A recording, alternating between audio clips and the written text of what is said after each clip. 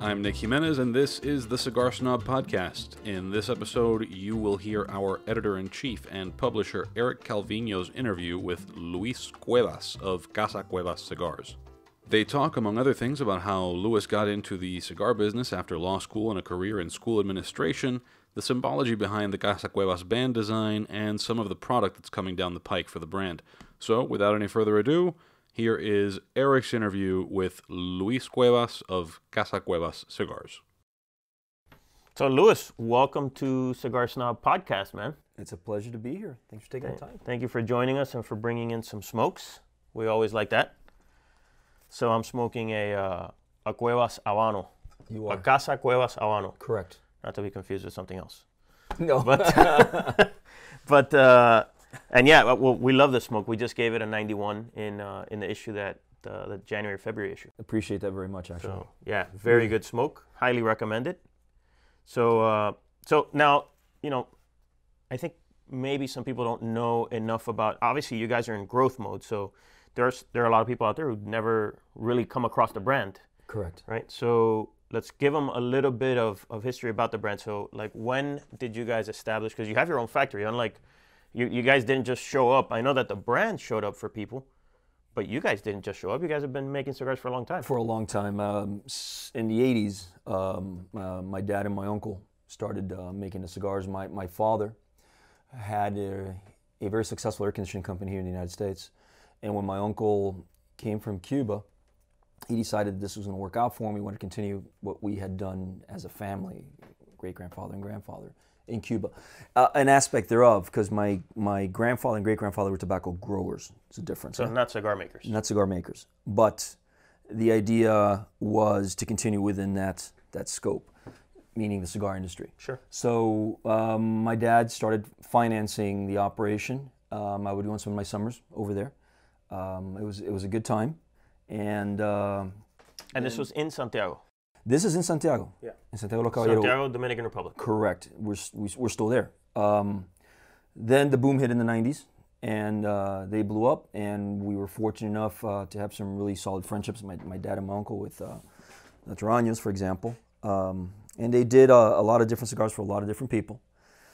And then, as is prone to happen with family businesses, my father and my uncle had a bit of a falling out. I still love my uncle dearly. That's between my dad and him.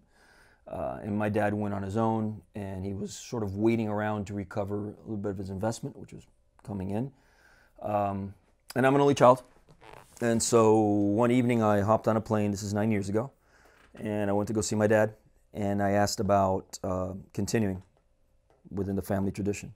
At that point, I had been a teacher, I'd been a school administrator, and I had just finished law school.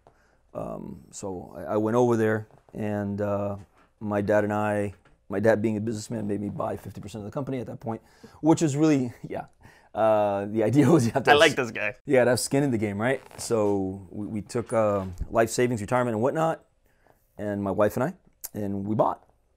And right after that, we were able, again, through Taraño, to get a great client like Gurkha, and that sort of got us to growth mode. And ever since then, we've just been manufacturing cigars through a lot of different companies. A lot of them falter, and a lot of them have sold. We did stuff for Taraño for a while still, and obviously you know what happened. They sold and whatnot.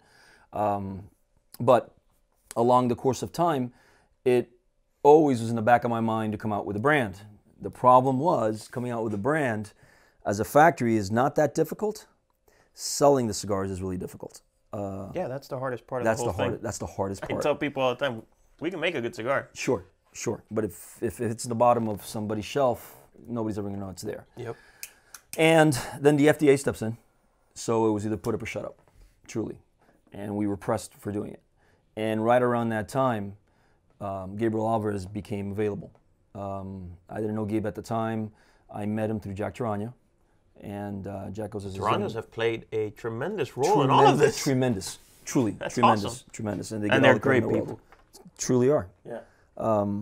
So I get in contact with Jack, hoping he would be the one that would come on. And he says, listen, I'm going to General right now. I got this great opportunity, but there's this young man who may be interested in. So Gabe and I had a lunch. I interviewed him. I always joke that I interviewed him, he interviewed me to see if I was, some nut. I want to make Fly $1 by billion. night or- Yeah, yeah. exactly. In a year, that kind of thing. And then in You April, You don't? and no, Dollars a year. no, folks. If you're gonna get rich doing this, it takes a long time. It may never happen at all. Probably won't. But it's a lot of fun, and I was very fortunate to get Gabe to join us. And so in April we launched. Gabe came on board in October, and we launched in April of this past year. And it's been a good ride. It's been a good ride. So April 2017, you come out with the Casa Cuevas Connecticut, Correct. Maduro, and Habano. Correct. So I'm smoking the Habano, you're smoking the Connecticut. I am. In the 6x60 format. Yes. Yes. So you're not a big 6x60 smoker. I am not, and I'll be honest with you. We came out with the 60s because there's a market for it, but I like the smaller gauges, 50, 52, 54. Even. So no Corona in the future? Yeah, actually, we were just talking about that. We're thinking about doing a Connecticut Corona, but that's still in the works. Not really sure. We are coming out with a box press in all 3 lines. That is coming out this year. It's an extension. Before we go down that path, Sure. So April you launched that. So you're at IPCPR. We are. We were IPCPR. How was that? How was that It as was your first IPCPR as a brand owner? It was because it wasn't your first. I imagine. It wasn't my first. No, Yeah. I've been to a lot of them. It was my first as a brand owner, but we did not have a booth. We made a calculated decision not to have the booth. Well, I mean, if you launched in April, the show being in July, kind of a time was short, and Tight squeeze there. the expenses were going to be quite large, we Yeah. thought.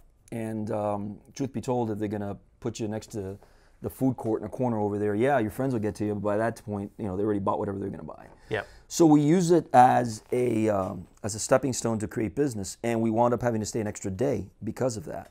So it was a really successful IPCPR for us based on that. It was really, really good, and we're going into it this year as well without a booth. Without a same booth. idea, same idea, same idea. It was that successful. What we did is we took essentially the monies we would have spent, ideally, right, on a booth, and we parlayed that into traveling. So we've been traveling quite a bit, he and I. Like just you guys as a couple, just traveling all over the Yeah, country. it's kind of sexy. He's a little furrier than I would like, but what are you gonna do? At least my wife doesn't get jealous over that. Yeah, well, yeah, so that's a positive. There's a positive silver works. lining. Uh-huh. So now, just one more quick note about the Casa Cuevas, the original, the 3 lines, right? Mm-hmm. So there's some meaning behind the label, right? Like when you look at the label, you just you see Casa Cuevas and you see 4 stars and you see some medallions on the side, but there's some meaning here. There is meaning behind it, and I've got to give credit to Humberto Arias for doing that from Cigar Package Design. He's the one that came up with the idea. Also a friend of the program, no, friend of the magazine. Yeah, he's a good guy. He's a great guy. Yeah. So he asks a series of questions, and based on my answers when we first got into doing business together, came up with the idea. So the 4 stars are the 4 generations, meaning my great-grandfather, who had left Spain, gone to Cuba, my grandfather, my dad, and now myself. And then the medallions, you've got the seal of Spain, Cuba, and Dominican Republic, because that's where we are now.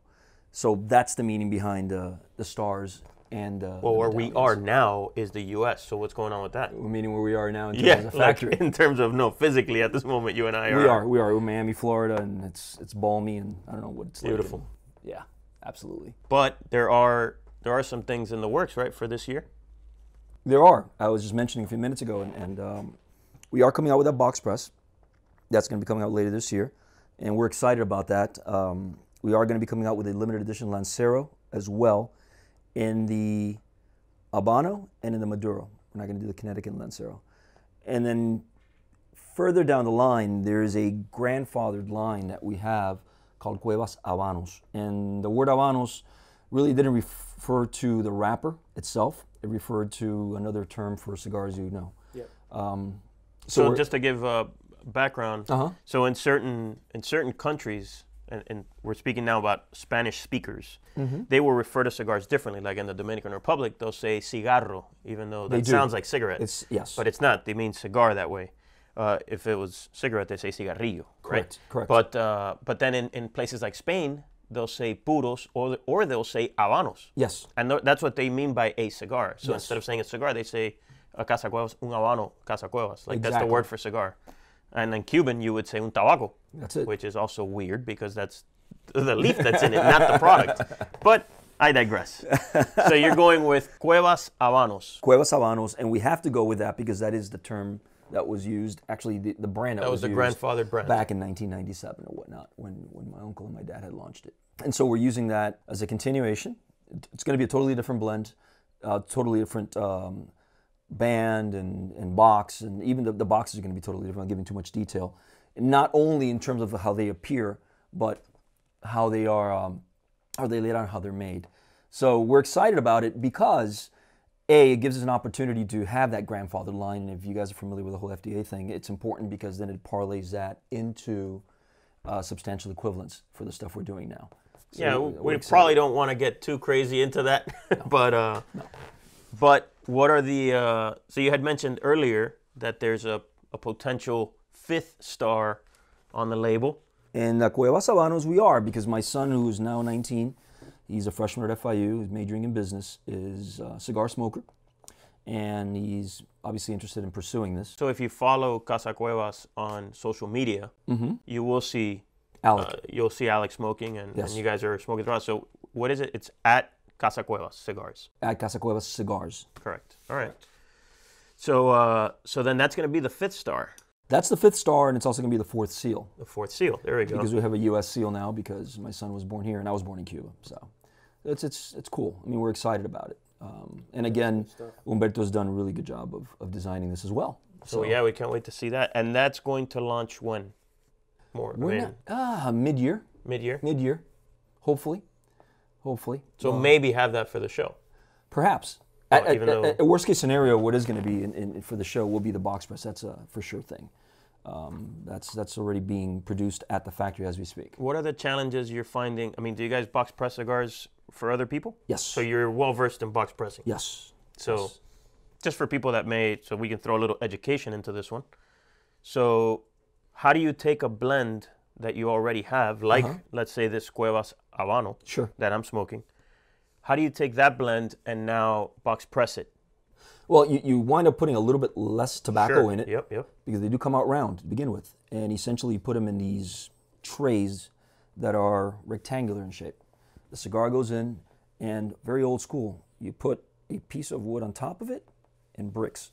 And you have to let it sit there for about 30 days minimum. If not, they'll lose their shape. Especially when you light it up and heat it up, it'll expand. Yep. So it's a long process. But changing the blend is not really difficult. The catch is... Other than you've got less tobacco in there. Yes. So you want to keep the flavor profile there while using less tobacco, which is a bit of an art in itself. That's what I meant by the challenge, right? Sure, so that's the challenge. That's the hard part.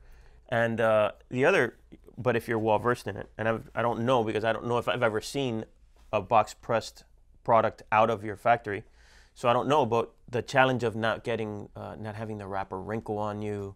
Right, those things are the tough parts. Those things are the tough part because it'll pop, it'll crack, it'll burst. So yeah, that's good stuff, man.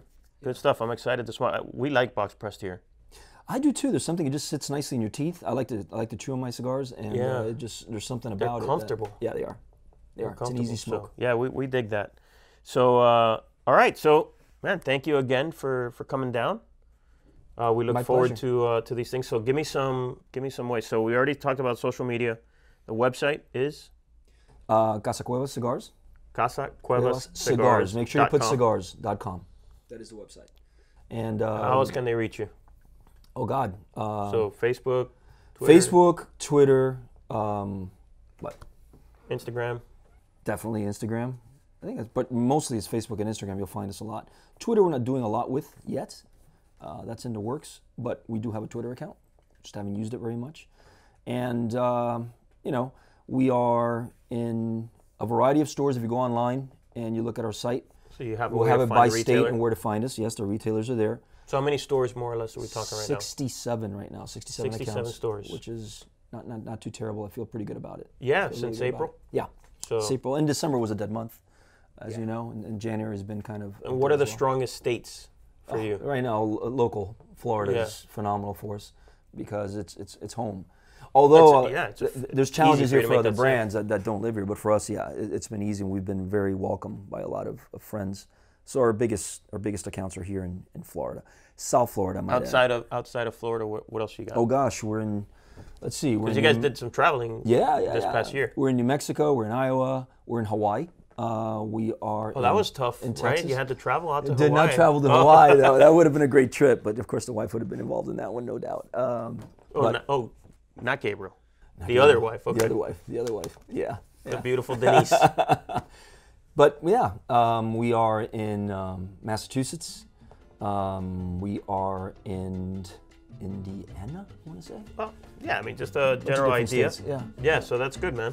So congratulations on your success. Thank you. And best of luck in the future. Thanks for giving me the opportunity to talk to you guys. Thank you, man. Appreciate it. All right, thanks for listening to the Cigar Snob podcast. If you haven't already subscribed to the podcast on Apple Podcasts, Google Play Music, or SoundCloud, while you're at it, rate and review us. Also, remember that you can write us at feedback@cigarsnobmag.com. We're looking for listener questions that we can pass along to cigar makers, so if you have some deep burning question about cigars that you have not been able to find answers to, by all means, send it our way, and we'll do what we can to unravel the mystery with our friends in the business. Again, you can get to us at feedback@cigarsnobmag.com. Aside from those cigar questions, that's also where you should send any comments, questions, corrections, whatever it may be. Again, I'm Nick Jimenez. This is the Cigar Snob Podcast. Thanks for joining us. Take care.